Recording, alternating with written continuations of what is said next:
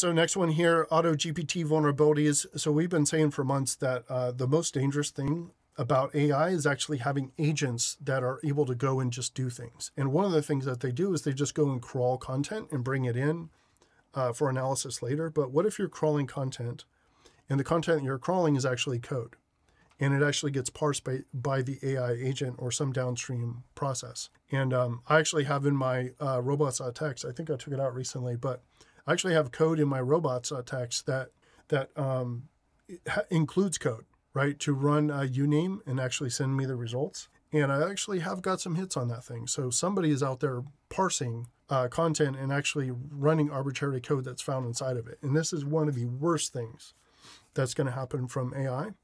The other really bad thing is just connecting it directly to APIs that are really powerful, like send this email, pull this customer data, move data from here to there, delete this data, add data, that type of thing.